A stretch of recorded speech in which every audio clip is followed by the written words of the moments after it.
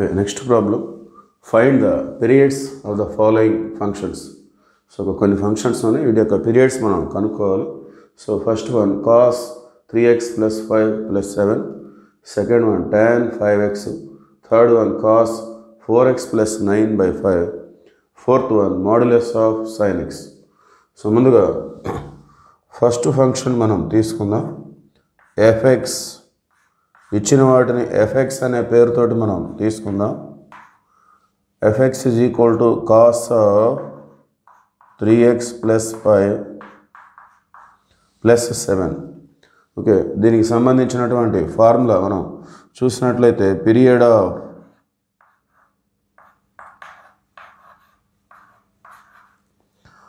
cos ax plus b. So ఇది ఈ function ఈ ఫామ్లో ఉంది cos ax plus b. So ఇది ఒక కాన్స్టెంట్, దాంతో మనకి అవసరం లేదు. సో దాన్ని మనం కన్సిడర్ చేయాల్సిన అవసరం లేదు. సో మన ఫంక్షన్ ఇలా ఉంది కాబట్టి ఎంతవరకే మనం చూద్దాం. సో దీని ఫార్ములా వచ్చేసి 2π by mod a. Okay, cos ax plus b. So ఇక్కడ ఏ ప్లేస్లో ఏ అంటే X coefficient, here a is equal to x coefficient, that's value is 3. So ఇంకా దీంట్లో సబ్స్టిట్యూట్ చేసుకుంటే అయిపోతుంది. therefore period is equal to 2π by 3. So mod a అంటే ఇంకా mod 3 అంటే 3 వచ్చేస్తుంది. So that is the answer for first problem. Next second one tan 5x fx is equal to tan 5x. So దీనికి సంబంధించిన formula period of tan ax plus b are ax. So plus B అనేది constant, అది మనం రాయాల్సిన అవసరం కూడా లేదు, రాసిన no problem. So దీనికి సంబంధించిన ఫార్ములా వచ్చేసి π by mod a. So A value తీసుకొని దాంట్లో సబ్స్టిట్యూట్ చేస్తే అయిపోతుంది. అది here a is equal to 5. ఏ అంటే ఎక్స్ పక్కన ఉండే number, X coefficient. a is equal to 5. therefore period is equal to π by mod a అంటే mod 5. mod 5 అన్నా కూడా 5 వస్తుంది. Okay, next third problem. fx is equal to cos 4x plus 9 by 5. So దీన్ని మనం రెండుగా ఈ బ్రాకెట్ని రెండు టర్మ్స్గా స్ప్లిట్ చేసుకుందాం.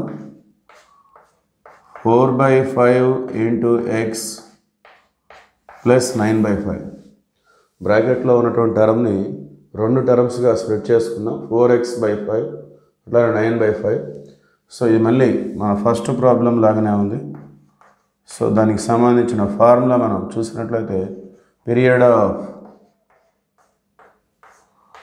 cos ax plus b is equal to 2π by mod a. Okay, therefore period is equal to 2π by a. Here a is equal to coefficient of x, cos ax plus b, cos ax plus b. So a అంటే 4/5. So 2 1 జా 2 2 జా cancel అవుతుంది.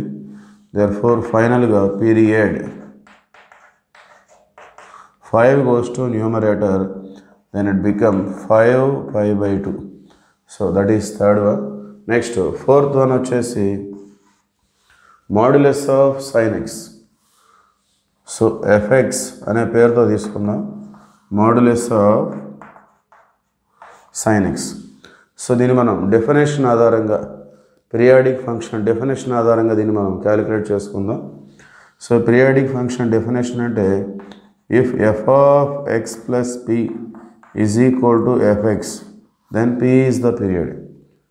ఇలా ఉన్న function అంటే x ప్లేస్లో x plus p తీసుకున్న మళ్ళీ ఎఫ్ఎక్సే వచ్చినట్లయితే దెన్ పి అనే దాన్ని మనం పీరియడ్గా ట్రీట్ చేస్తాం. సో ఆ విధంగా ఇక్కడ మనం F of X plus pi మనం చూజ్ చేసుకోవాలి. సో ఒరిజినల్ ఫంక్షన్ మళ్ళీ యాస్టీస్గా ఇక్కడ సైన్ ఎక్స్ ఉంది కాబట్టి సో మనం 180 తీసుకున్నట్లయితే మనకి మళ్ళీ ఒరిజినల్ ఫంక్షన్ వచ్చే అవకాశం ఉంది. So modulus of sign X plus pi, okay, that is equal to modulus of sign 180 plus ఎక్స్గా దాన్ని మనం ట్రీట్ చేసుకోవాలి. Sign 180 plus X. సో 180 అంటే సైన్ వస్తుంది, 180 ప్లస్ అంటే థర్డ్ క్వాడ్రెంట్లో సైన్ అనేది minus.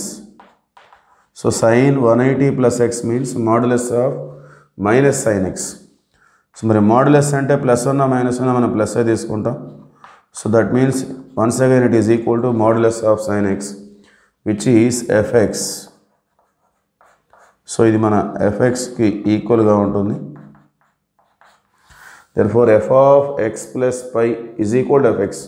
So X plus pi తీసుకున్నా మళ్ళీ ఎఫ్ఎక్సే వచ్చింది కాబట్టి సో దీంతో కంపేర్ చేస్తే ఈ పీ ప్లేస్లో పై ఉంది కాబట్టి therefore period P is equal to pi. Okay, so ఇక్కడ మనం 2π కూడా తీసుకొని చేయొచ్చు. సో పై 2π ఈ పై మల్టిపుల్స్ ఏమైనా మనం తీసుకొని చేయొచ్చు, ఇంటిగ్రల్ మల్టిపుల్స్. అయితే వాటన్నిటికంటే కూడా పై అనేది లీస్ట్ నెంబర్ కాబట్టి మనం పై మాత్రమే తీసుకోవాలి. సో పీరియడ్ అనేది లీస్ట్ పాజిటివ్ రియల్ నెంబర్. చాలా వాటికి ఇది పాసిబుల్ అవ్వచ్చు కానీ వాటన్నిటికంటే కూడా లీస్ట్ నెంబర్ ఇది ఒకటే. So that's why period of this function is pi.